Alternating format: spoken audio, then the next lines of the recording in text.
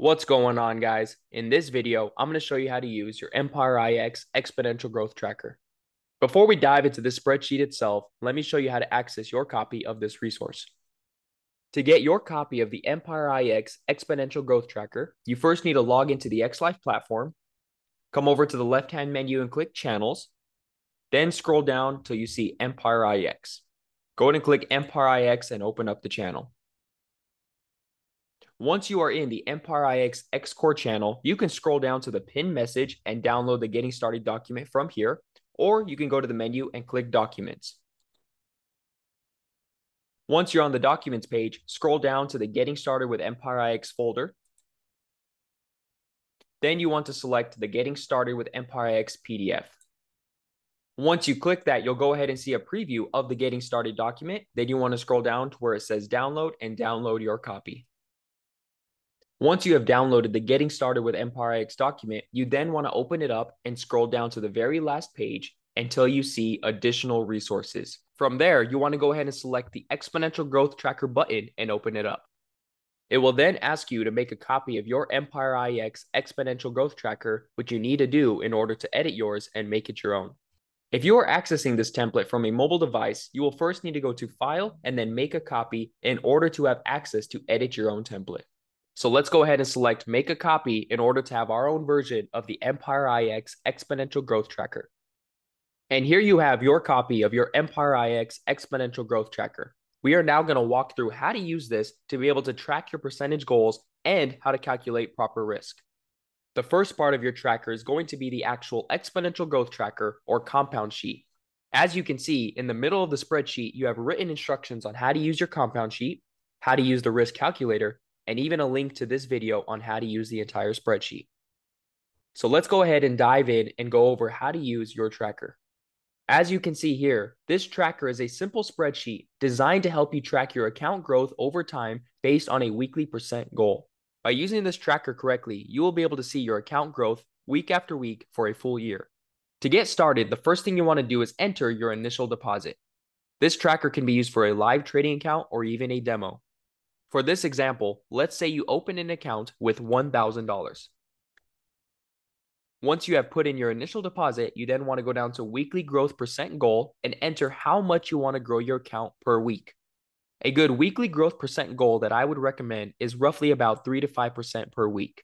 So let's go ahead and say we want to grow our account by 3% each week. Once you have entered both your initial deposit and your weekly growth percent goal, you will then see a few columns have changed. We can see that our current balance has been updated here in the third column at $1,000. Our goal balance at the end of the week has been changed to $1,030.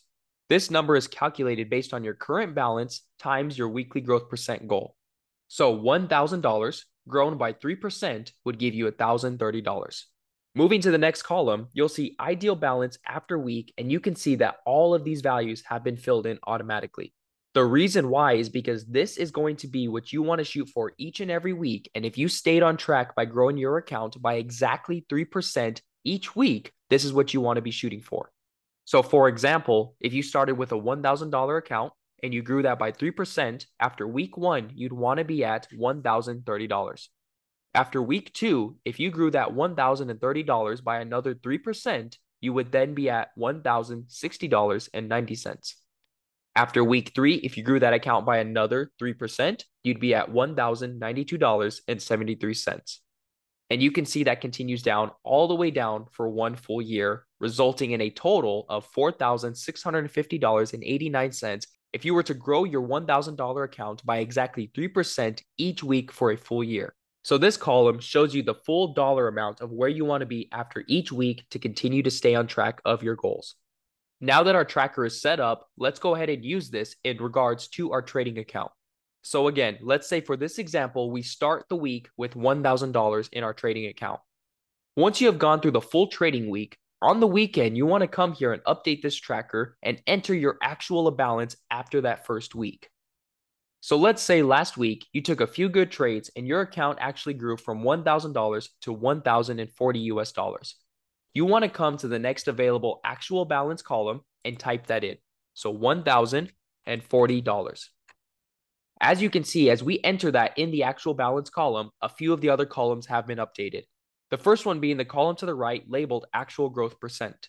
We see that it says 4% here because our account has grown by 4% in the last week. That is calculated by the difference between our actual balance at the end of the week and our current balance at the beginning of the week. And we can see that this 4% is highlighted green because we have achieved or exceeded our weekly goal of 3%. So whenever you achieve or exceed your weekly growth percent goal, the tracker will turn green, showing that you have meted or exceeded your weekly goal. The next column that also updated was the next cell in the current balance column. We can see that our current balance is now $1,040 and it's ready for the next week. We can also see that our goal balance at the end of the week is now $1,071.20. Again, this value is calculated based on our current balance times our weekly growth percent goal. So if we grow our account of $1,040 by exactly 3%, we will then have $1,071.20. Now you can see that this balance is different from the balance over here in the ideal balance after week. The reason why is because this ideal balance column is calculated based on if you grew your account by exactly 3% each week. This is the minimum balance you want to be shooting for each and every week in order to achieve your long-term goals. So once again, this may be different from the goal balance column because this value is calculated based on 3% growth of your current balance to start the week. Some weeks you may grow your account by more than your weekly growth percent goal, and some weeks you may grow it by less than your weekly percent goal. So the values in this column will always be calculated based on your weekly growth percent goal times your current balance.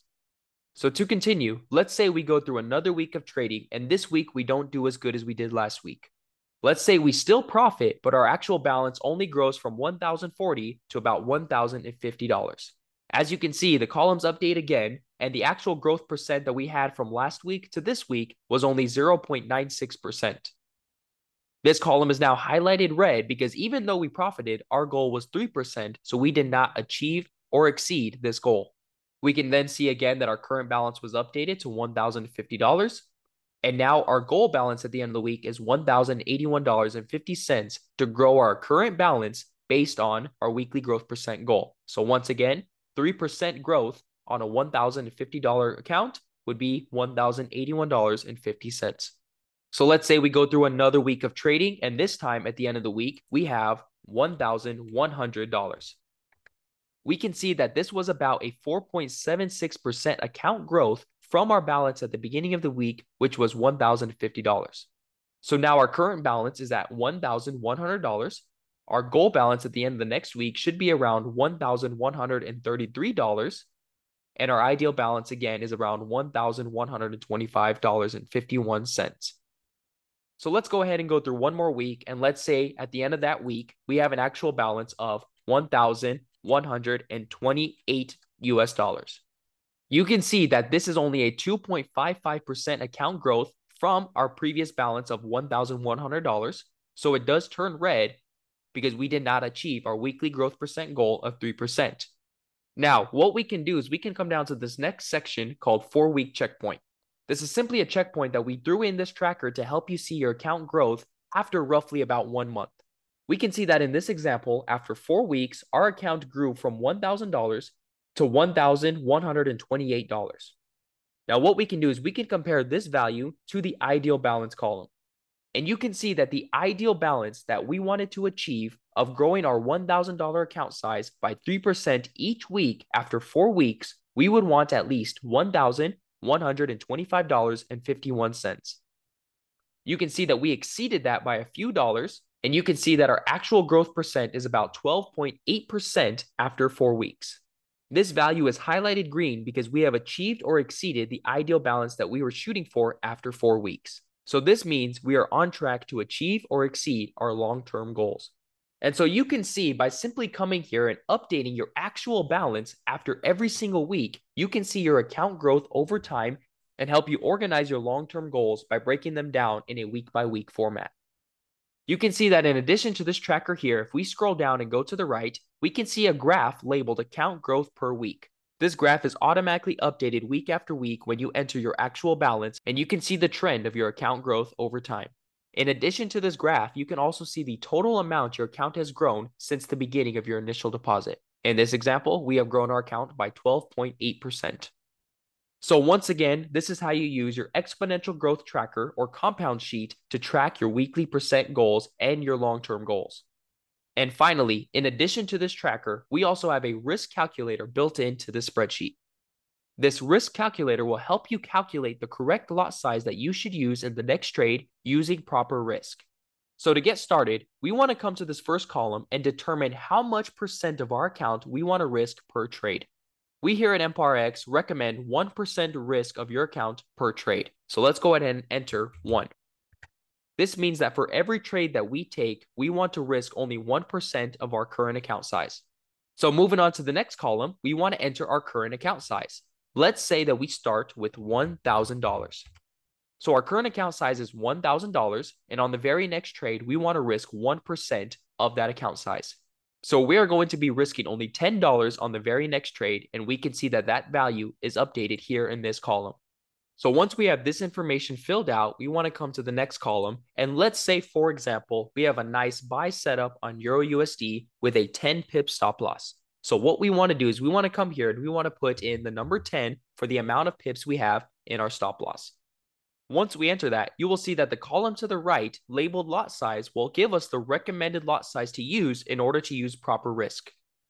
In this example, we should use a 0.10 lot size or a mini in order to only risk 1% of our current account size. Let's say, for example, that our stop loss wasn't 10 pips, but it was 15 pips. You can see that the lot size we should use is now a 0.06 in order to risk only 1% of our current account size. But let's say instead of 15 pips, our stop loss was actually 23.6 pips. Now we should only use a 0.04, again, to only risk 1% of our current account size. So each time you have a new trade setup, you can come to this risk calculator and update your information to get the proper lot size that you should use in order to risk the correct amount.